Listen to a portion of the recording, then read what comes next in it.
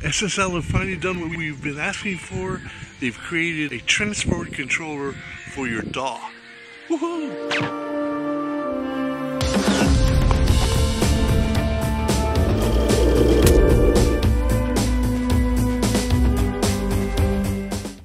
So hi guys, SSL have finally released the UF1, which is their very own transport controller for your DAW. The UF1 is their new controller, which is basically the UF8 with a single fader. The UF1 works exactly the same way as the UF8 works, except it's got its own transport controls right on the front and also the jog wheel, which also will allow you to scroll through your Logic project.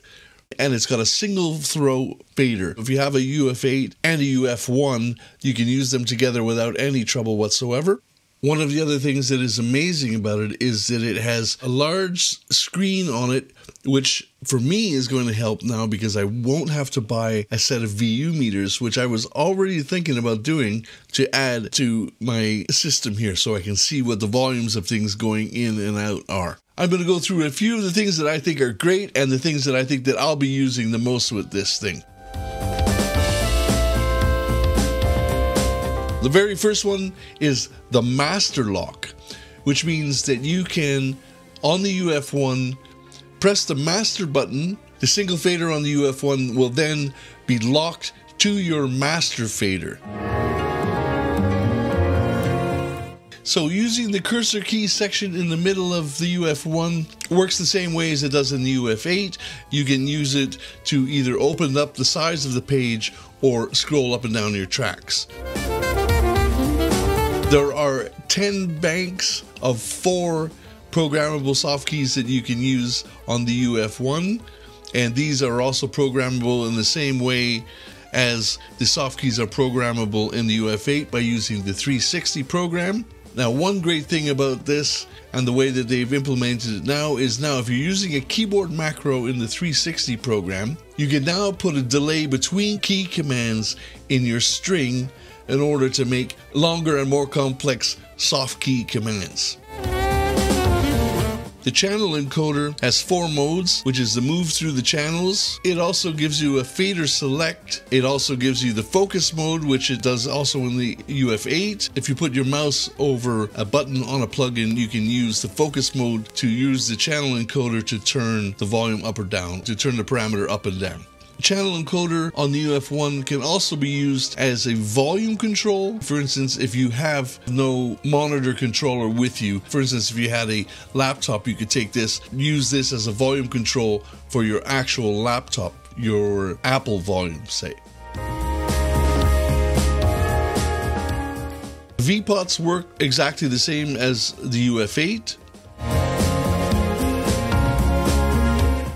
With the main large screen on the UF1, you've got 3 modes of work, which is the general DAW selection.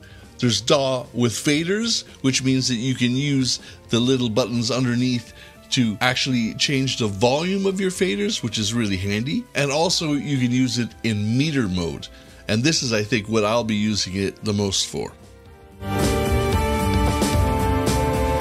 The first thing you need to do is to put the plug-in meter on your mix bus. Within the meter mode, there are 3 different views. There are the analog meters, which are basically VUs.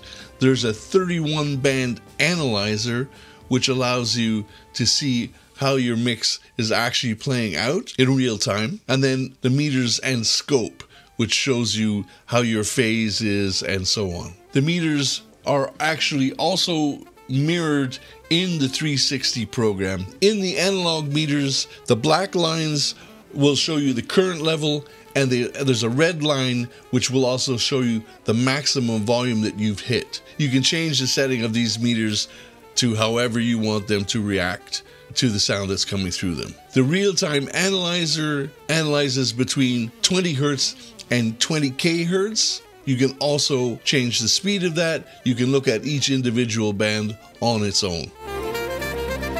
Another really cool thing is if you have a UC1, you can set the large screen on the UF1. Will show you your EQ parameters on the screen, which is really cool. So $6.99 at Thomann, and probably about the same in the States. I'm not sure exactly. The UF1 is going to be a great addition to anyone's home studio. I love the idea of the jog wheel because I'm continuously moving around through my song. Having the transports right there in front of you by your fingers is fantastic as well. Don't forget, guys, if you want to join my Patreon, please do. Of course, becoming a patron will help me to be able to afford to get these bits of gear and to continue recording as an independent artist. Thanks so much, and we'll see you again next week.